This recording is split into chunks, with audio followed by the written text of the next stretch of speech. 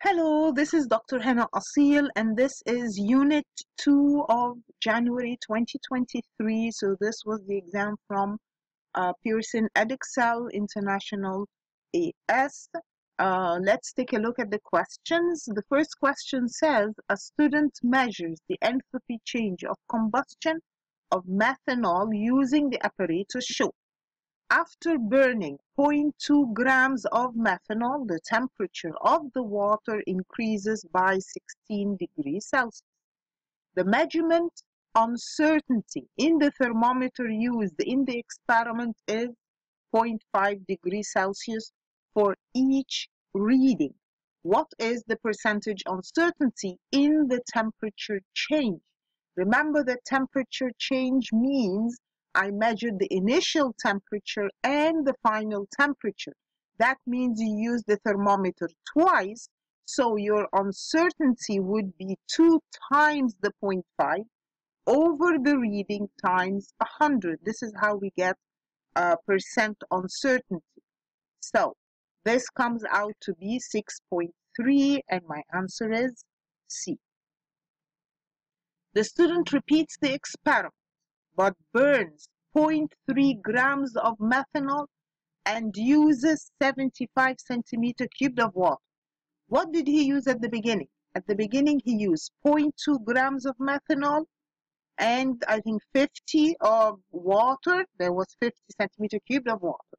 Now he's using 0.3 grams of the same substance of methanol and he's using more water. What is the expected temperature change?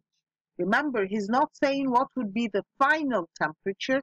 What is the expected temperature change? So the temperature of the water should rise by how much? It will rise by the same amount since we're using the same substance. So we're using methanol. The delta T for methanol would be the same whether I'm using 0.2 grams or 0.3 grams since we are using more water instead of 50, so it would be the same rise in temperature. The student's calculated enthalpy change of combustion of methanol is more exothermic than a data book value. So he got a value higher than what he should get. What is the possible reason for that? Well, let's take a look at the choices. If we have heat loss to the environment, then my value would be lower, not higher. Incomplete combustion also, that would cause a lower delta H, not a higher one. Evaporation of methanol would also give a lower exothermic value. If he uses the molar mass of ethanol, then he's using the wrong mass of ethanol, and that means he could get more than the expected value. Which equation represents the standard enthalpy change of atomization of bromine? First, let's remember, what do we mean by standard enthalpy change of atomization? This is the enthalpy change that takes place when 1 mole of gaseous atom. So I want to form 1 mole of gaseous atom. So my answer is A or B. From its elements under standard conditions. So we're starting from its element. Its element is bromine. What is the standard condition of bromine? Bromine at room temperature under standard conditions, it is a liquid, not a gas. The enthalpy change of reaction for the equation shown can be calculated using bond enthalpy data. The expression that should be used is which one? So if I want to get delta H using bond enthalpies, how do we do that? We determine the bond energy needed or the energy needed to break the bonds in reactants minus the energy formed or the energy released when products are formed. So that means I have half HH bond, so I need half of the 436, plus I have half ClCl bond, so I need half 242, minus the product, minus the HCl. So obviously my answer is that first. Which compound has London forces as the only intermolecular force? If you look at the choices, all of them will have London forces between them, but he wants London forces only, nothing else. So if I look at HF, you should realize that this is a polar bond with a polar compound. So this will have dipole-dipole interactions between the molecules in addition to London forces. OF2, this also is polar. It will also have dipole-dipole interactions. PF3 is the same. It's also polar because the directions of the polarities do not cancel each other. Remember, each of these bonds is polar. If they don't cancel each other, then the overall molecule is polar and it would have dipole-dipole interactions. Now, CF4, each of the bonds is polar, but they are in opposite directions, so they cancel each other. So this molecule is actually not polar as a molecule. So the only intermolecular forces between them would be London forces. Which compound has intermolecular hydrogen bonding? So I want something that can form hydrogen bonding between the molecules. Well, in order to form hydrogen bonding, first there should be hydrogen attached to an electronegative element. So I'm looking for something that has hydrogen attached to an electronegative element. So A and B, they don't have hydrogens attached to the or bonded to the electronegative element. So A and B are not the answer.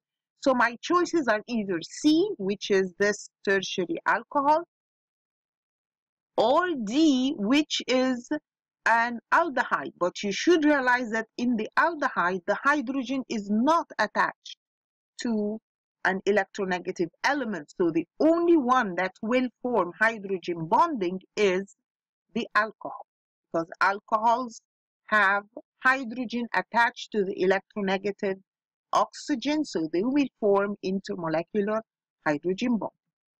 Which sequence shows the hydrogen halides in order of decreasing boiling temperature? Okay, let's take a look. What choices do we have? HF, you should realize that HF is a polar compound that can form hydrogen bonds between the molecules. So this will have strong bonds, strong intermolecular forces. So actually, if we're comparing hydrogen halides, the hydrogen fluoride has the highest. So if I'm doing decreasing, I'm starting with HF. So my answer is A or B. Remember that the hydrogen halides, HF, has strong hydrogen bonds between the molecules. So this has the higher boiling temperature. Then if we look at the other hydrogen halides, now hydrogen chloride, hydrogen bromide, hydrogen iodide, they all have dipoles, but as the halogen atom increases, then the intermolecular forces will become stronger. So actually, out of these three, the HI is the one that is stronger. So HF has higher boiling point, and then the HI is stronger, the HBr is less, and the lowest boiling temperature would be HCl. So this is the order of boiling temperatures for the hydrogen halides. Which ion contains vanadium with an oxidation number of +4? You know how to calculate oxidation numbers. Is that right? So let's calculate oxidation numbers for each of these. The VO2 plus, each oxygen, of course, has an oxidation number of -2. So I want the overall to be +2, and that means my X is +4, or my vanadium is +4. So this is actually the answer we're looking for. If we calculate the oxidation numbers for the others, then the VO2 with 1 positive will have a +5.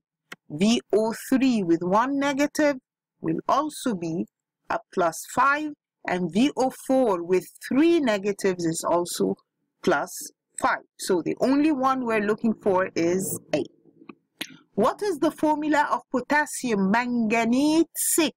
So this is the oxidation number of the manganese. I have potassium manganate, in which the manganese has +6.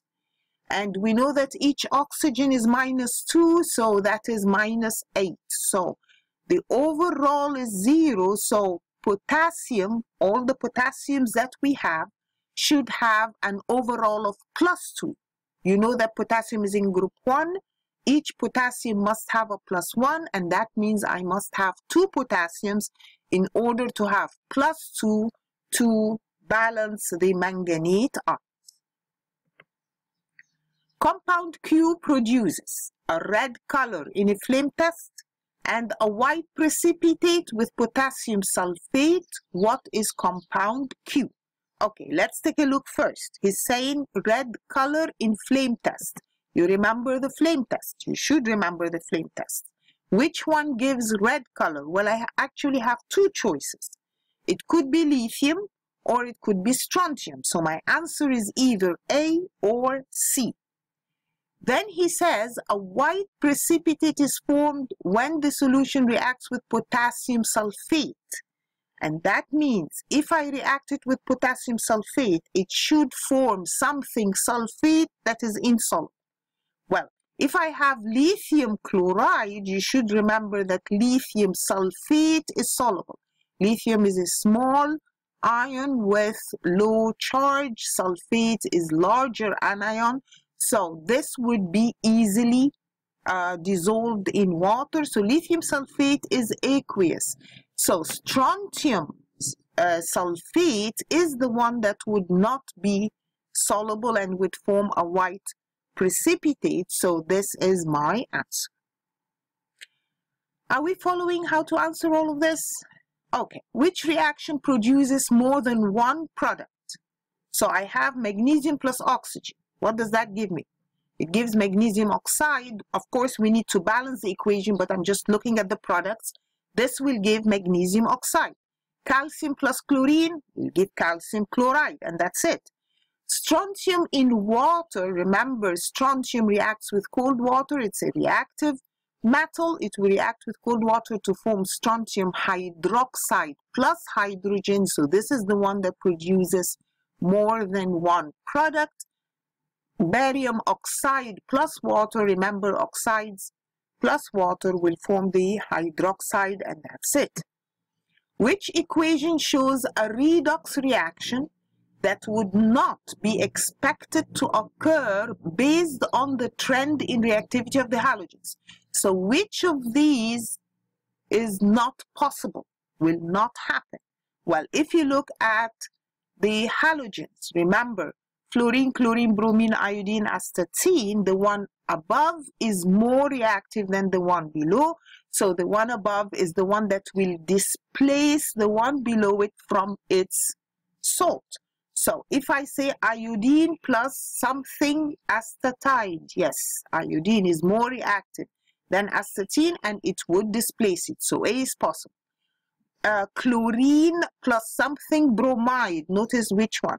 Chlorine can displace bromine from its salt, so that will happen. Chlorine plus something iodide. Chlorine will displace iodine from its salt. Now, fluoride plus something, so this is astatine plus something fluoride. No, astatine will not displace fluorine from its solution because fluorine is more reactive. It cannot be displaced by astatine. A fixed amount of concentrated sulfuric acid is reacted separately with an excess of 4 solid potassium halides. In which reaction would the greatest number of moles of halide be oxidized? Remember, when we react concentrated sulfuric acid with something fluoride, chloride, bromide, iodide, With fluoride, it will just react and that's it. With chloride, it will react and form HCl, which is not a good reducing agent, so that's the end of it. But remember that with bromide, I get several products.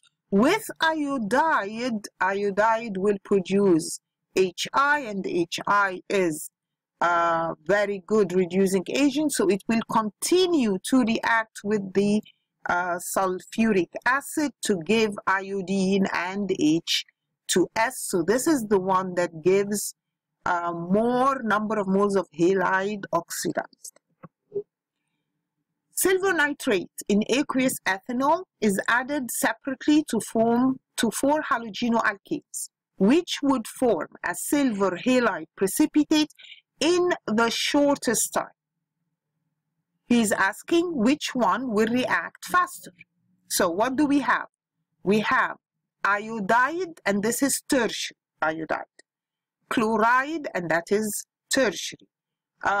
Then we have primary iodide and primary chloride. Okay, which of these reacts faster? You should realize that the tertiary reacts faster than the primary. So our answer is A or B.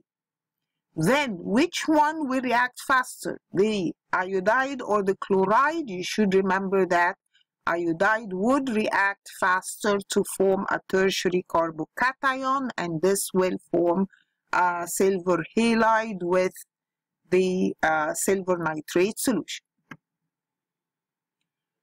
This compound is heated with ethanolic potassium hydroxide.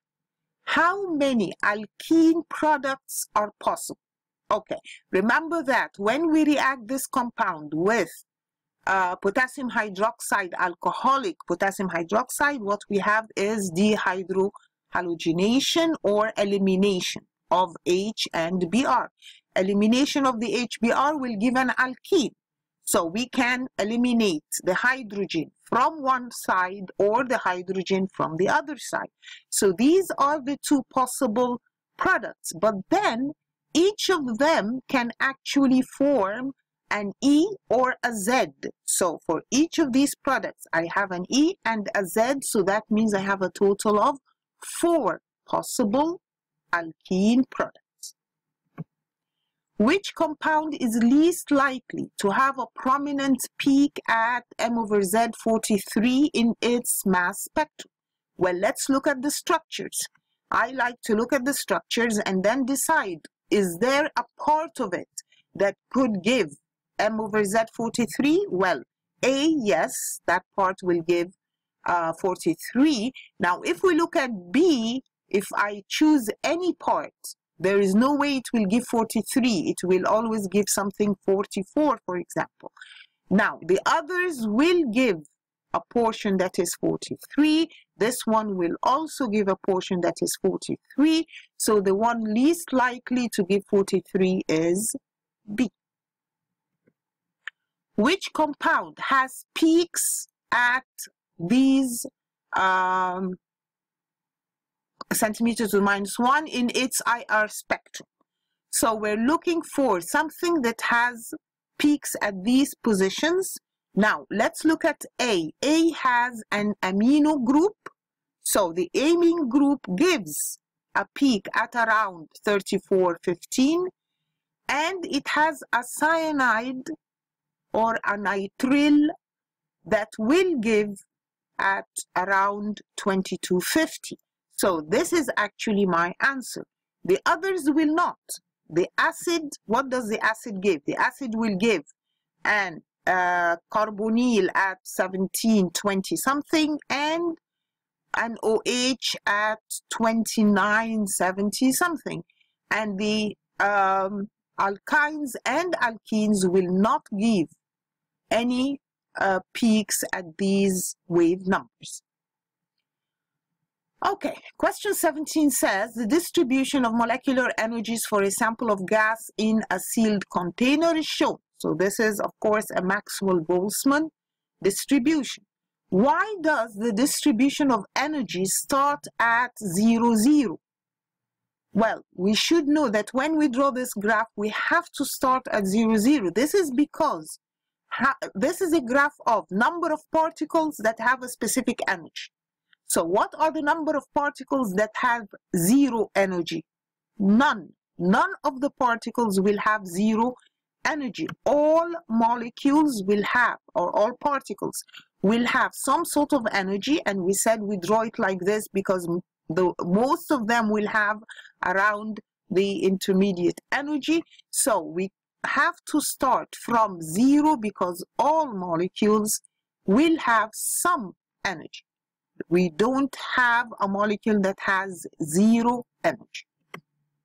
Some of the gas is removed, and then the container is resealed and the gas is cooled. So he's doing two things. He removed some of the gas, and that means what will happen to the area under the curve? Remember, the area under the curve indicates the total number of molecules present. So if I remove some of the gas, then the area under the curve will decrease. So my answer is B or D. Now, what happens to the peak if he cools it? Remember, if we do at a lower temperature, then the peak will shift to the left. A lower temperature, the peak is on the left. Higher temperature, the peak shifts to the right.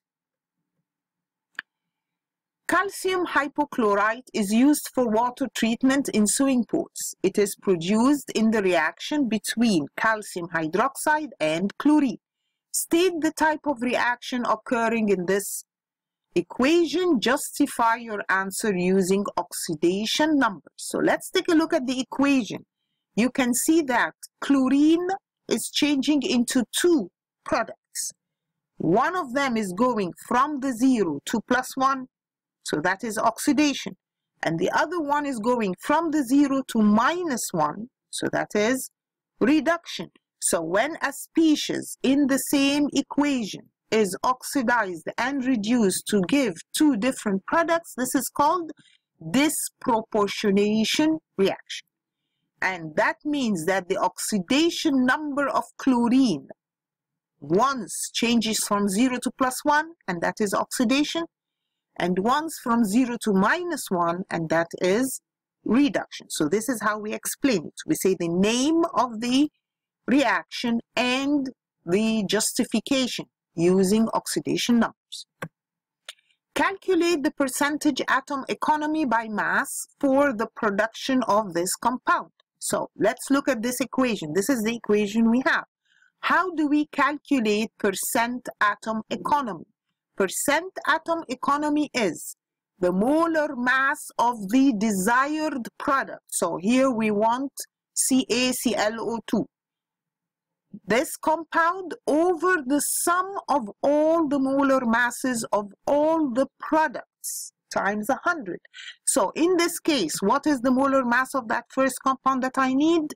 If you calculate it, that comes out to be 143.1. Then calculate the molar mass of each one. Remember, we have two, water, so we have to take that into consideration. Now, percent atom economy, this is the total of the products, and the percent atom economy will be the one that I want, which is the 143.1, over everything times 100. So this comes out to be 49.3%. Are we following?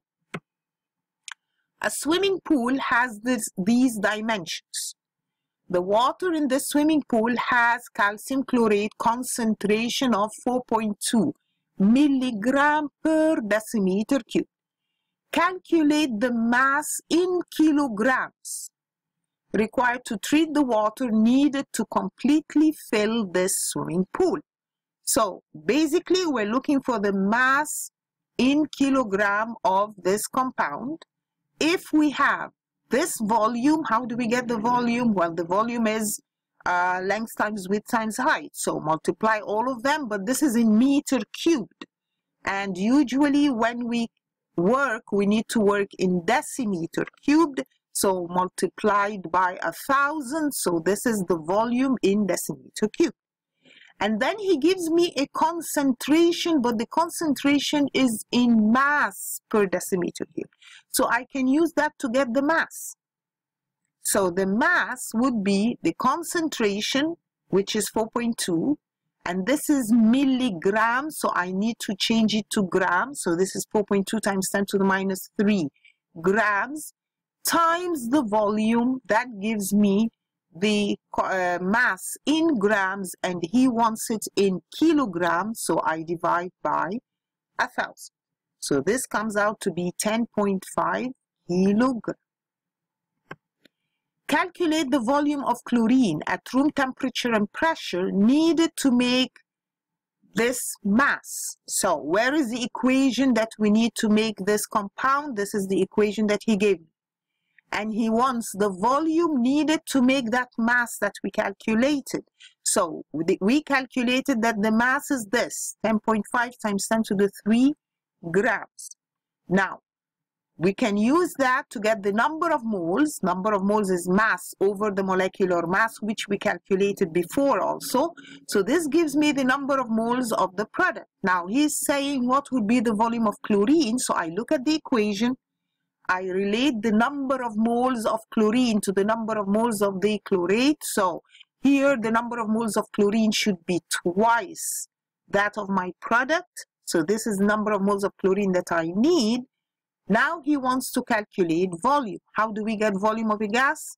Volume of a gas is number of moles times 24. This gives me this volume in decimeter cubed. This question is about alcohols with molecular formula C6H14O. Draw the skeletal formula of each of the 3 tertiary alcohols with this formula. So he wants 6 carbons and it's a tertiary alcohol, and he wants skeletal formula. Please follow all his instructions. So I want to draw 3 different tertiary alcohols that have 6 carbons. Can you think of how to draw it? So this would be one method of putting my OH so that it's a tertiary alcohol, and these are 6 carbons. This one would be another possibility, so changing the position of the OH but keeping it as a tertiary. This would be a third possibility. So these are the 3 skeletal formulas of the 3 tertiary alcohols.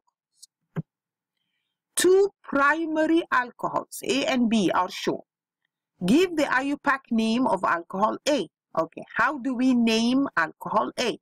First of all, we take a look at the longest chain, and we start from the side that will give the lower number of the alcohol. So this is how we number it. So this is 4, so this is a bute, and it is a butane 1-all, and it has 2 methyl groups on carbon number 3. So the name is 3,3-dimethyl butane 1-all. Can we see that? Explain why alcohol B has higher boiling temperature than alcohol A. Now, what is the difference between alcohol B and alcohol A? That alcohol B has less branches. Remember that we said branching makes lower boiling points. Now, this B has less branches, so it's a longer molecule, larger surface area. It will have stronger London forces between the molecules, so more energy will be needed to separate the molecules. So remember that. More branching, lower boiling point. Explain why alcohol B is completely soluble in ethanol, but only slightly soluble in water. Well, what kind of forces can we have between alcohol B and ethanol or water? So if he's saying it's more soluble in ethanol, that means that the London forces between B and ethanol are stronger than those in the B molecule. So within the molecule, the London dispersion forces that will be formed in the molecule are weaker than the London dispersion forces between B and ethanol. So this will allow it to dissolve completely in ethanol. But it does not allow it to dissolve completely in water. Remember that hydrogen bonds between this molecule and water will allow it to dissolve slightly, but the forces between B and water are weaker than those in B. Give the structure of the organic product of each reaction. Let's take a look. So the first one here is an alcohol. It's primary alcohol. And I am putting what? I'm putting an oxidizing agent, potassium dichromate. So this will oxidize the primary alcohol to what? To acid. Remember that primary alcohols are oxidized to acid. Now reaction 2 has a secondary alcohol. Now when we oxidize a secondary alcohol, it gives a ketone. What about reaction 3? Now reaction 3 has the primary alcohol, but we're reacting it with red phosphorus and iodine. Remember this, what does this reaction do? It removes the OH, or it replaces the OH with an iodine. So this is my product. This question is about the synthesis of propylamine. So we're trying to make this compound. 3 routes for synthesis of this compound are shown. So he has this and he's going to ask us about the different steps. So the first question is asking about this first step. Identify by name or formula the reagent used in step X. So what do we have? We have an alkene and we're adding H and Cl. So I'm reacting it with hydrogen chloride, or you could say hydrochloric acid. Give the structure of compound W. What is he doing to get compound W? He's reacting the chloride with a nitrile or a cyanide, so that will remove the Cl and put the nitrile or the Cn. It should be a C with a triple bond N if we want a displayed formula. The reagent used in step Y is potassium azide, so that is something that has N3 minus. This is a source of the azide ion and acts as a nucleophile. Complete a possible dot and cross diagram for N3 minus. Remember, first of all, that when he has a minus, that means he has an extra electron on this molecule. So this is one possible arrangement for the electrons. Remember, nitrogen is in group 5. It needs 3 electrons. Now, the nitrogen on the right is going to share 3 with the nitrogen in the middle, and it has the extra 2, or the rest of the 2 that is not used in bonding next to it. The one in the middle will share 3 with the one on the right and 2 with the one on the left. And remember that the one on the left, or one of them, has an extra electron. So this is the dot and cross for this molecule. This compound, he did step Y, and he's replacing Br with the azide ion. So complete the mechanism for step Y. Include curly arrows and any relevant lone pairs and dipoles. So of course, the N3 minus is a nucleophile. It will attack the carbon atom because it is slightly positive and the Br is slightly negative. So the electrons between the C and the Br will go to the Br. So my other product is the Br minus. So this is of course an SN2 mechanism. Step Z is carried out by reacting ammonia with 1 bromopropane. Where is step Z? This is step Z.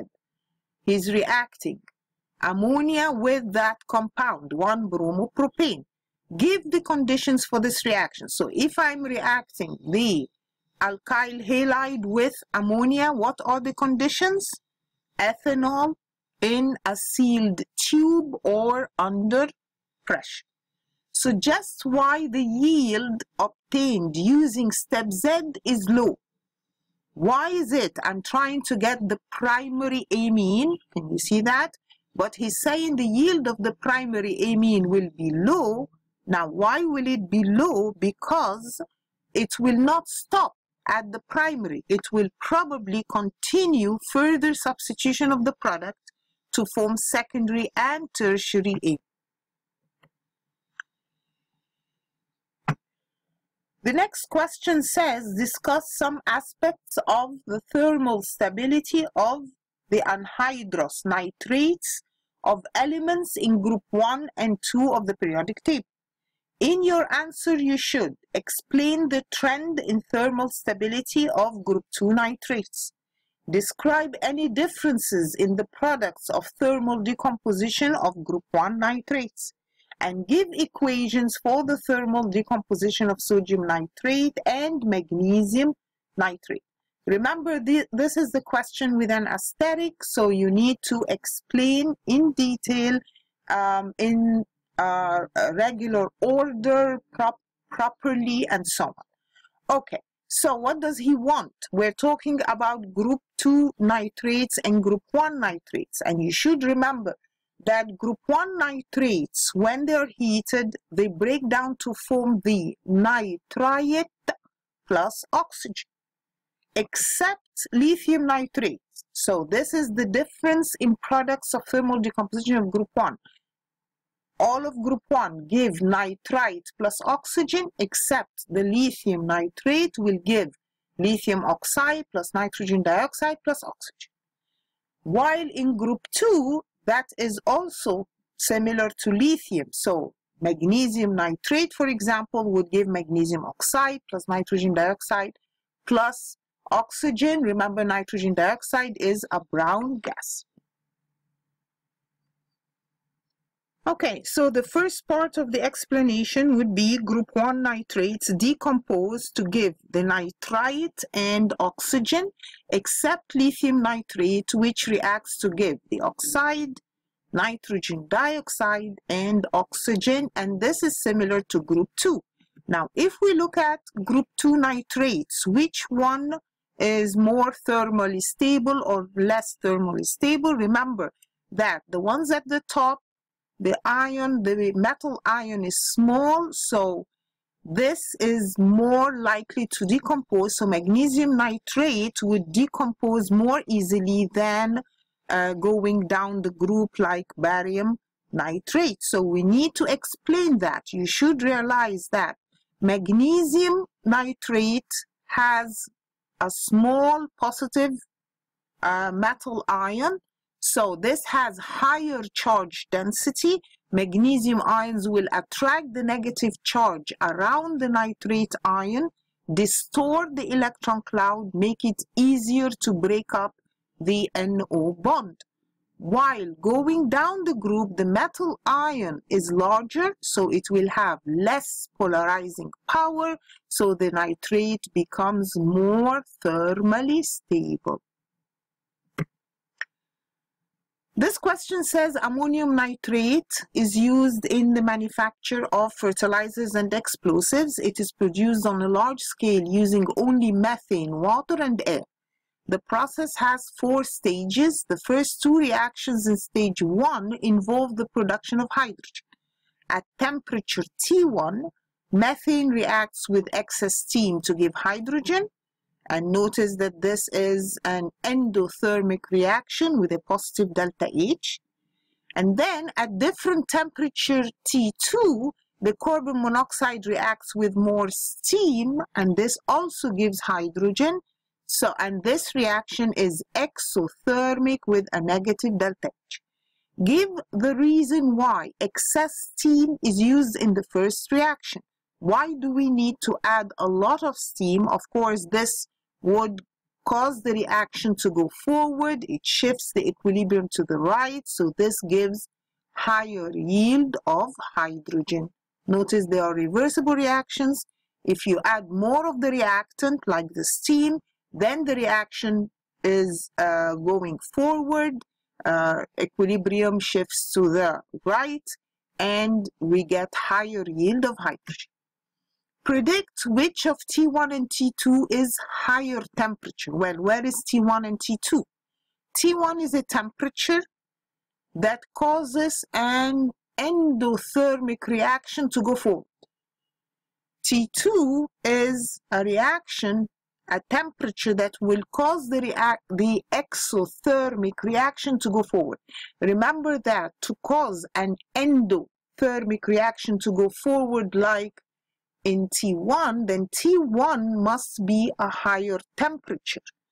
This would cause the reaction to go forward since the forward reaction is endothermic. But if we're looking at the second one, T2, in order to cause the reaction to go forward, I need a lower temperature because the forward is exothermic. Derive the overall equation for production of hydrogen in stage 1. How do we get overall equation? These are the two equations he gave me.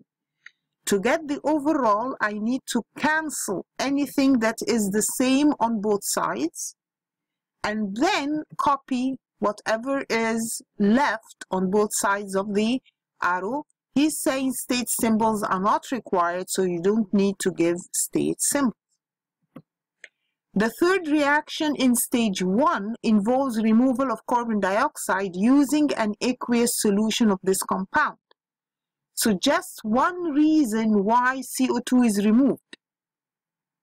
Why do we need something to react with the CO2? We don't want to give the CO2 to the air. Of course, this is because it is a greenhouse gas that leads to global warming, so we don't want it to escape. Name the type of reaction occurring. If we look at this equation on top here, you should know that carbon dioxide is an acidic oxide. It's reacting with something that is an amine. Amines are bases. So acid plus base, this is a neutralization reaction. Draw the displayed formula of this compound. Now, what do we have here? We have CH3N attached to two of these groups. So a displayed formula would look like this. Remember, displayed means you show all the bonds and all the atoms. In stage 2, the hydrogen from stage 1 reacts with nitrogen from the air to produce ammonia. And these are the conditions. Give one advantage and one disadvantage of using a high pressure. So using a pressure of 200 atm compared to a pressure of 100 atm.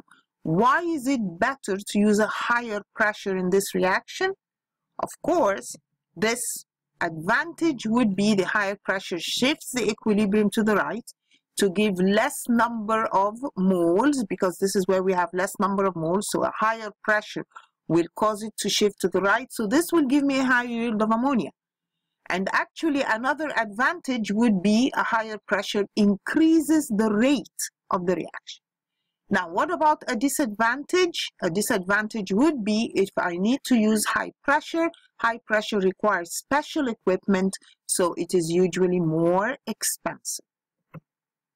The reaction in stage 2 has activation energy plus 70. Notice the numbers.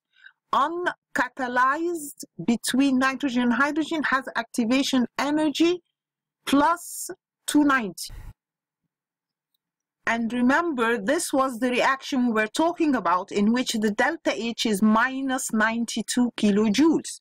So he's saying complete the profile for the catalyzed and uncatalyzed reaction and label the activation energies and enthalpy change of reaction, and your diagram must match the scale shown for the production of ammonia. So the delta H of this reaction is minus 92. That means going down there, this is each square should be around 50, so that when we draw the energy of activation catalyzed is plus 70 and the uncatalyzed is plus 290. Notice that you have to draw them so that there it is the same relationship. So the delta H going down, that's minus 92. This is relative to the activation energy, that is 70 for the catalyst, and plus 290. Plus 290 means it has to be up all the way up there. So please notice that this is the diagram that we should obtain. Then he says, suggest why the use of the catalyst makes stage 2 more sustainable. Why is it that using a catalyst in general makes a reaction more sustainable? This is because when we use a catalyst, then we can use lower temperature, so less fuel is needed. In stage 3, nitrogen monoxide is produced in the reaction between ammonia and oxygen. The conditions used are a temperature of this in presence of a certain catalyst. Give one reason why a high temperature is needed in this reaction. Why should we use a high temperature? We use a high temperature to increase the rate. But actually, this reaction is exothermic, so I really shouldn't be using a high temperature, but we use a high temperature to increase the rate of the reaction. So just why only a small amount of energy is used to maintain the temperature at 1100. We need to give it only a small amount of energy because it's already releasing heat. The forward reaction is exothermic, so it releases heat. The NO from the first reaction in stage 3 is cooled and then converted to nitrogen dioxide by a reaction with more oxygen. And then nitric acid is produced by addition of water. Explain how adding water in the second reaction affects the yield of NO2 in the first reaction. So if I add water in the second reaction, what is happening? The water is reacting with the NO2 that was formed from the first reaction. So the water removes the nitrogen dioxide as it is being formed. This causes the equilibrium in the first reaction to shift to the right, to give more NO2 to replace what is being used up, and that means it will increase the yield of NO2. Remember, he's saying explain and how does it affect the yield. So it will increase the yield because as the NO2 is being formed, the water reacts with it, so it's as if we're removing the products from the first reaction. This causes it to go forward and give more yield. In stage 4, a solution of ammonium nitrate is produced by reacting ammonia with nitric acid. Now he's giving me these data. This is delta H of formation of ammonia, nitric acid, ammonium nitrate, and delta H for changing nitric acid from liquid to aqueous and ammonium nitrate from solid to ammonium nitrate aqueous. Complete the enthalpy cycle. Okay, so let us take a look. What did he give me? This was the table he gave me for delta H of formation of ammonia. So if I'm going nitrogen plus hydrogen plus 1.5 oxygen, on the left, he's giving me something that is a total of minus 220.2. Well, if you calculate it, you'll find that that is the total of the delta H formation of ammonia and the delta H formation of nitric acid liquid. Then on the right, we have the formation of ammonium nitrate solid. So that is delta H of formation of ammonium nitrate, which he gives me to be this. And then we're changing ammonium nitrate solid to ammonium nitrate aqueous. That was the other table that he gave me. So that was plus 25.6.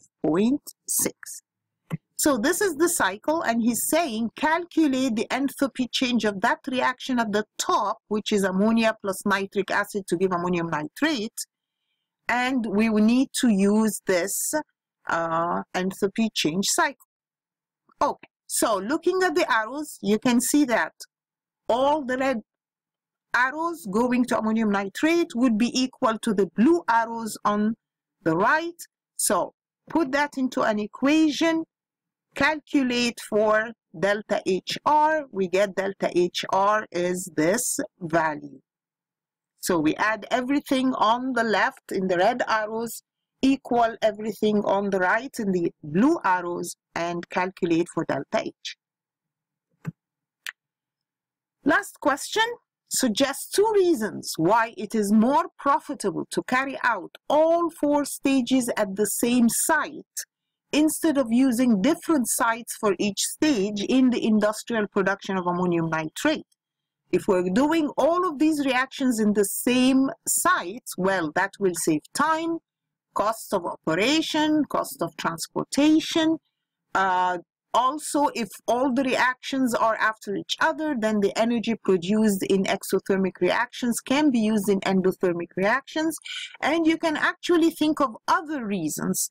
For example, less chemical wastes from the reactions and any other possible reason that could apply. Okay, so that is the end of the paper. Thank you for listening. Please share this and hope that it was useful. Thank you for listening.